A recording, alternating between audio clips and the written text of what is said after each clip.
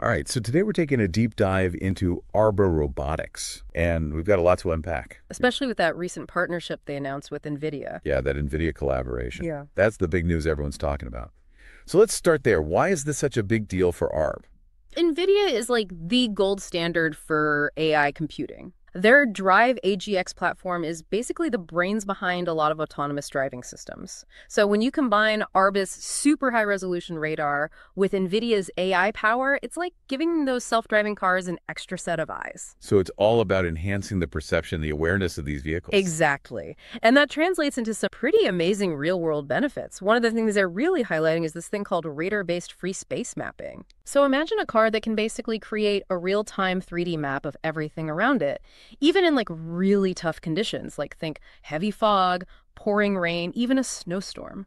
Wow, so even if the car's cameras are blinded by the snow, it can still see using this radar. Exactly. This is this high-powered signal processing that isn't affected by bad weather or low light.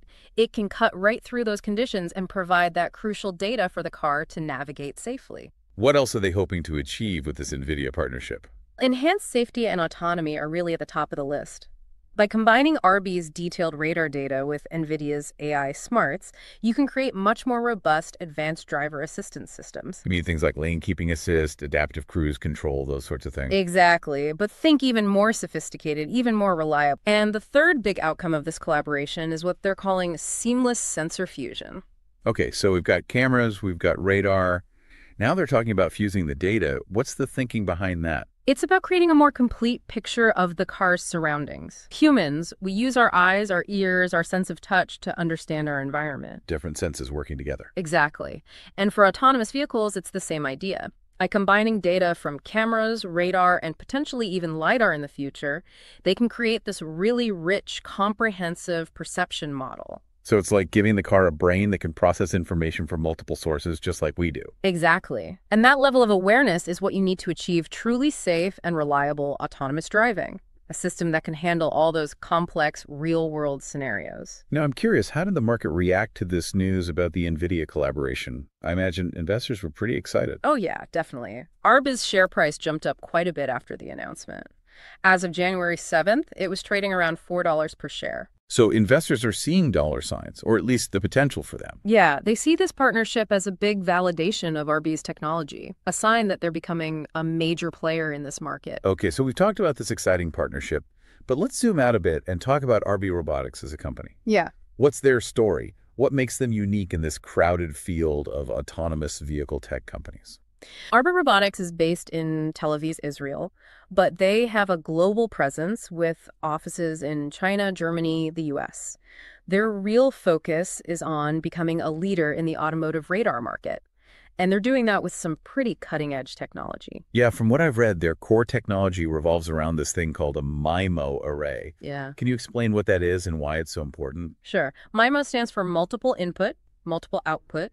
And in Arbe's case, they've developed this radar system with a massive 48 receiving and 48 transmitting channels. Well, 48 channels. That sounds incredibly complex. It is. But think of it this way. Each channel is like an instrument in an orchestra, all working together to create this incredibly detailed 3D picture of the car's surroundings. So it's about giving the car incredible hearing, allowing it to detect objects with amazing precision. Exactly. And remember how we talked about Arbe's radar being able to perform in all kinds of weather conditions? This MIMO array plays a big part in that too. The more channels, the better the performance in bad weather. Exactly. The more channels you have, the more powerful the signal processing becomes. And that means the radar can see through things like fog, rain, snow. It's really impressive. So it's not just about seeing clearly, it's about seeing in any condition. Yeah. That's crucial for safety, especially when you think about self-driving cars navigating through a blizzard or something. Absolutely. And here's another cool thing about the MIMO array.